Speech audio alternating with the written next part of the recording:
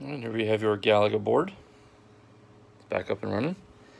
So I ended up replacing the unencapsulated resistor packs like we had talked about. So the red ones are the new ones there. That one looks like one of your old ones, but it's not. That's a new one too.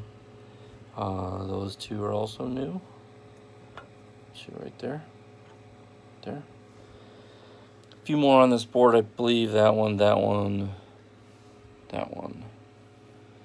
The rest of them had already been changed, or they were already encapsulated at factory. These blue ones here were factory installs. And then all the single wipe sockets got replaced. So that was all of these. A few others got replaced as well. And then on the video board, so that was the only unencapsulated resistor pack from factory. The rest of them got changed. That one, this one here, that one, that one, that one, and that one. Oh, I'm sorry, that one was already replaced, never mind.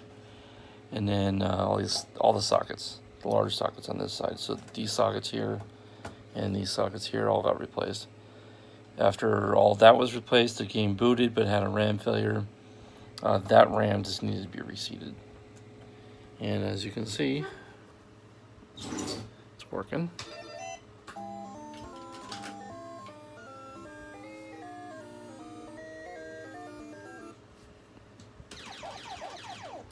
So it's got the fast shot ROM in it now. If you want that changed, let me know. It'll set the player's shot speed back to normal. This version is easier, in my opinion, because you can pretty much just, shoot your way through the rounds pretty quickly. So just let me know if you want that changed. There won't be any charge for that. It's just one of the ROMs on the main board.